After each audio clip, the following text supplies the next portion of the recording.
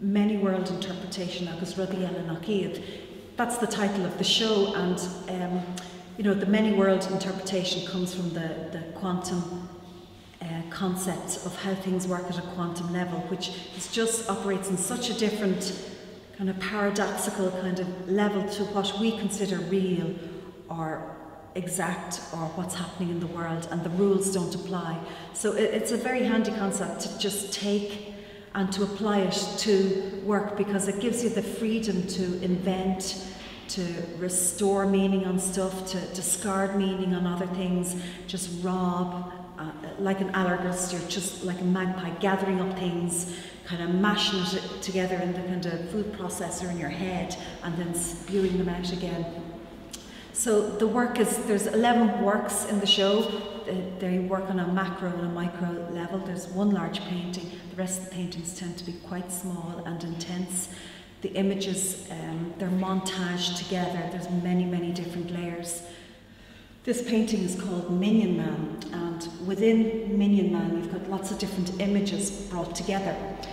In particular, there's a diagram, and it's done with kind of dried out blue oil paint, and the paintbrush was dragged along the surface to make it look like crayon. And this is an image taken of Brilliant Zone, which ties in with the title of the exhibition. So this is a three-dimensional diagram of it, and it's a kind of an attempt to describe the momentum of a particle.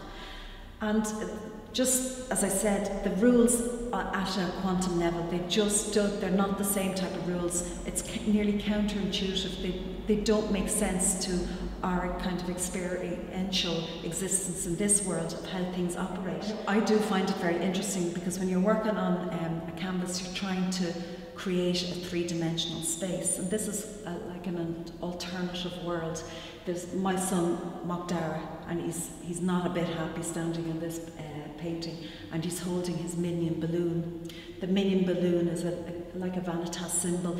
You know, the image will be always linked with the moment of time when the kind of Despicable Me's kind of movies came out, and they were just everywhere, these giant minions with eyes, and he's looking back. The minion balloon is gazing back at my son, who's gazing out at the painting, not a bit happy. He's holding his staff, which he calls his wizard stick, which mirrors the staff in the wayfarer's hand, and it's from a foosball.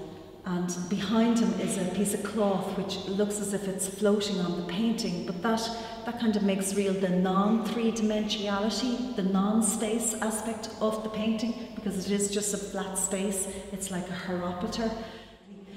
And it's superimposed onto a Bosch painting called Wayfarer. And Bosch was very well known for his depictions of human life, of its misery, its toil, what was going on.